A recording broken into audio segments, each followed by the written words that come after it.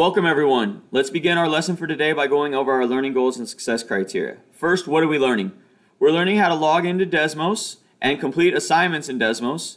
We are also learning how to view the notes for the class in presentation mode using Google Slides. How are we learning it? Through the Introduction to Desmos assignment, the Introduction to Google Slides notes, and the Google Slides Quiz assignment. When can we use the information in this lesson? To complete future Desmos assignments for this class, and to view notes and use the animations in the presentations to better understand the content of the lessons. How do we know we learned it? By getting a score of 4 on the Introduction to Desmos assignment and a 4 on the Google Slides Quiz assignment.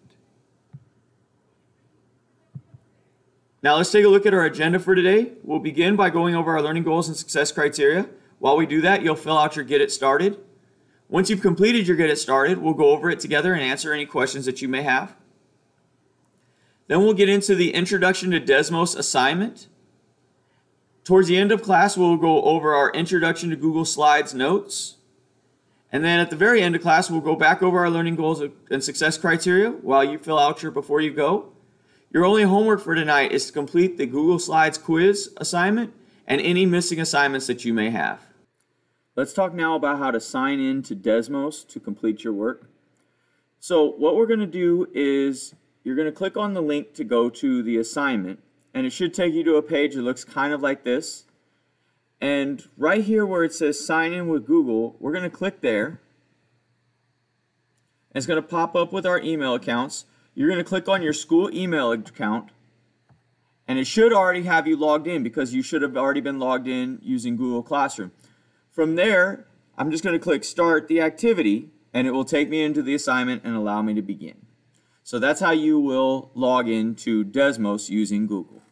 Let's talk now about how to complete the Introduction to Desmos assignment. So if we go to the Desmos assignment, first we have our learning goals and success criteria here. And if we scroll down, it gives us a link that takes us to the Desmos assignment. And when we click on that link, it takes us to a page that looks like this.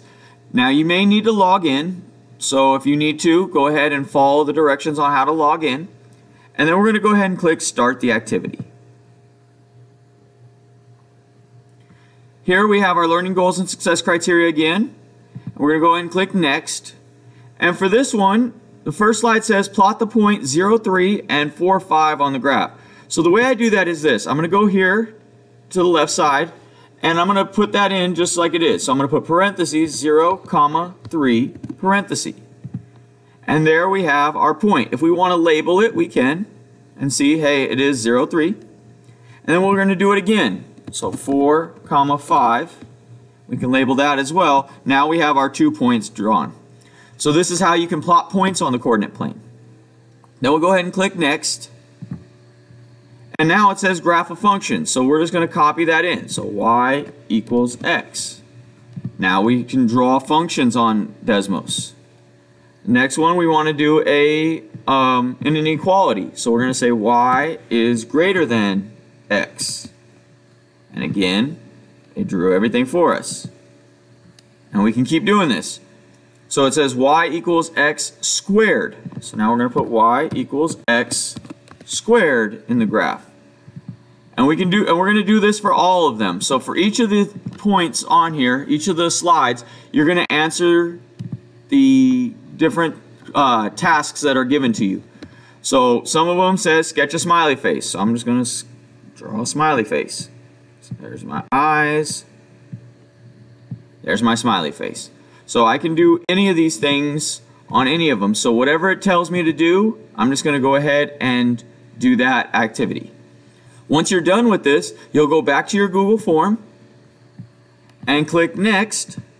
And this will send you to your Before You Go. You'll fill out your Before You Go and then submit your work on Google Classroom.